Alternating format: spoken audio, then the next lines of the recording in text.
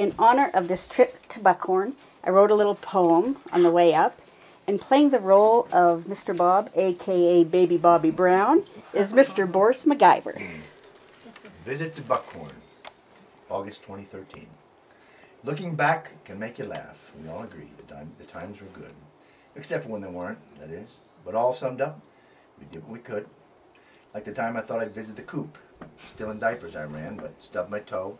As a rooster, ruffled, then pecked my butt, till saved from the ordeal by my grandma's hoe. A nappy change later, I'd ride with my dad to the Pastime in Mitchell, the place for cold beer. As fellas be drinking, I'd sit on the bar for tickles and giggles, safe hands always near. A little bit older, I'd hop on my Schwinn, pedal to the creek with just a string and a hook, till took skill and patience to know when to snag.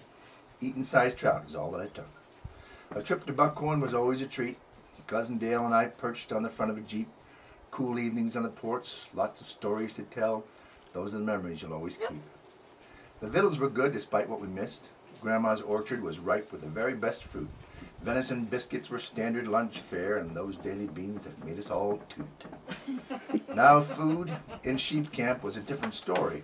Cold hash from the can for the early bird. Just choke it down, because that's all you're getting. Go count markers in Ochiko. Take care of the herd. Some rules were hard, like don't make Raleigh whistle. Some others, so obvious they needn't be spoken, like shoot that coyote, don't let it escape. Sons of bitches, Scotty! Some rules can't be broken. This brings me to mention a fact that might shock at tender age of 10. I shot my first gun. An early start on a hunting career till my eyes met the does, and I just let it run. After years of adventures, some stand out still, like the time all the horses knew well before me that a flood was coming. Yes, in those dry hills come fast down the draw. Lucky they knew to flee. And how about the time down Indian Creek, lost in my thoughts? I leaned on the tree. I came to life and gave me a warning. Just missed a rattler. Nearly the end of me. Ranch life's not complete unless you can ride. Happy was me and the name of my horse. I'd saddle him up and go where was needed. Move a few sheep or just wander, of course. Our life wasn't luxury. There was plenty to do. With comics to read, I never got bored. We had what we needed, or so we thought. Some white with paper. We thanked Montgomery Ward. But the entertainment's important, and we had our share, like the ghost of Buckhorn, who was someone to fear. Or maybe my uncles just needed a laugh. They'd feed me Tabasco. Yeah, their intentions were clear.